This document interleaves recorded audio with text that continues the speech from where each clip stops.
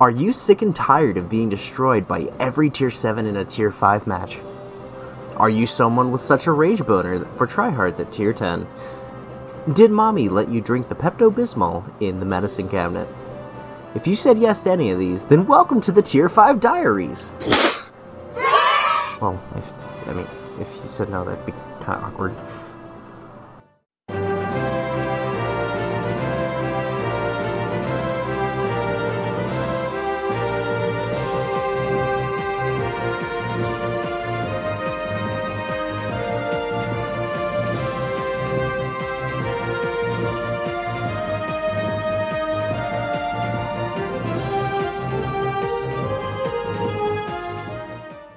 Guns in Tier 5 come in many calibers and fire a plethora of different kinds of ammo. The three types of guns you can run into in any match of tanks are going to be the Pecker, the competitive guns, and the DERPs. For the Pecker, these guns tend to be a little bit smaller, not enjoyable on the receiving end, but formidable for their jobs to deal multiple shots and do a shit ton of damage in a short period of time. Reloads will be in the range of a second and a half to around like 2 seconds, and will hit constantly from like 50 to 100 damage. More commonly, you will see this more on Russian tanks. The 57 is very famous. Anyway, people who take a liking to the Pecker, quote unquote, tend to think it's funny to draw penises on my script.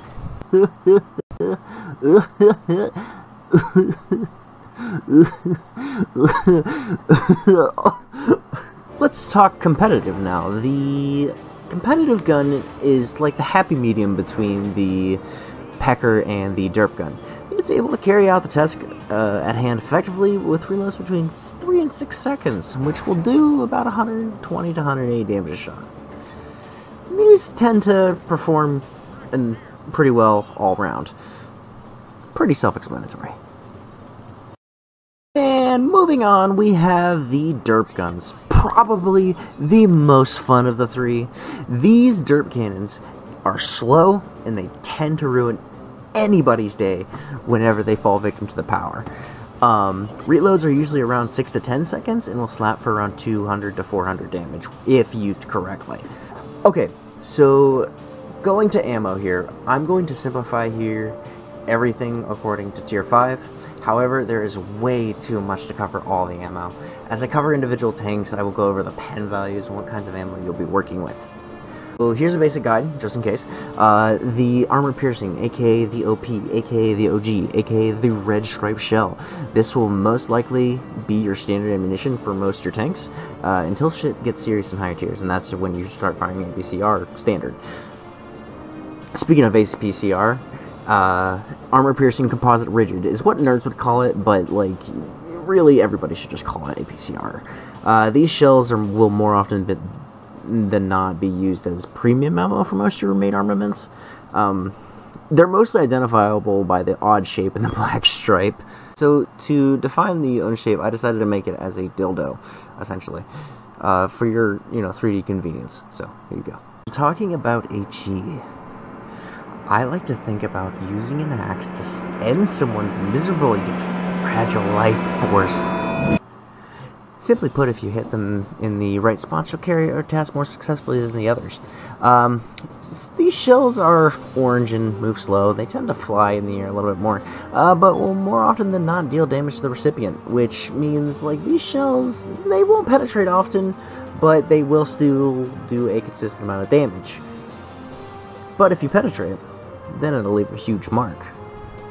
Now looking at the high explosive anti-tank, the yellow shells, or heat for anybody who wants to fit more words in a sentence before taking a breath. This shell is a more direct option for derp guns, however, mostly maintaining damage output for a little bit more pen. So basically, they behave more like AP shells, where they have to penetrate in order to deal full damage, and sometimes the penetration is a little bit better, but you do not do the consistent damage that the regular high explosive does. You'll see in some gameplay here.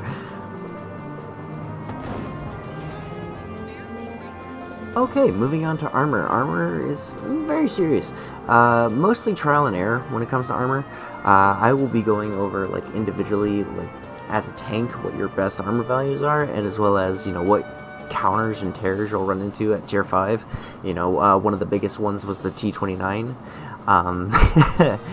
That's always been a uphill slope, but hey, once you learn it, once you learn how to counter it, you know, your pen values and everything, you can counter these things easy and they become nothing, which will ultimately help you 3-mark these tanks. You dare look into the eyes of a god! Anyway, for talking about consumables, if you're a more experienced player, you'd probably understand the importance of like loading consumables, even if they were just small. For new players that are learning a bit more here, you will always have to use consumables. It is the first thing anybody should load onto their tank. Same thing with ammunition. Congrat! Here is your baby. Crews are a naturally growing thing in this game. Odds are you have one fully perked crew that you have traded between tanks. If you don't, you have not played this game enough. Crews and crew perks are going to be mostly fundamental in every game you're in, whether it be, you know, just to spot someone earlier or to bring your reload down a second or two. Breaking down perks is going to be like for a separate video because like ammo, there is a lot of perks to cover, or I'll just go the top 6 or top 5 perks for every tank.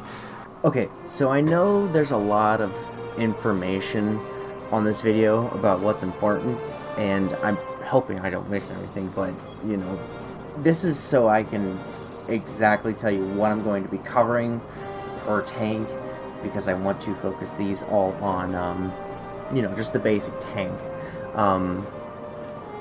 If you like this video, please leave some feedback down below, or if you have an unfilled anger as to why I do series like this, please wait until the next chapter in Tier 5 Diaries, where I begin anew on the M4 Sherman, the basis of all Tier 5 Diaries. Why did I spend time doing this?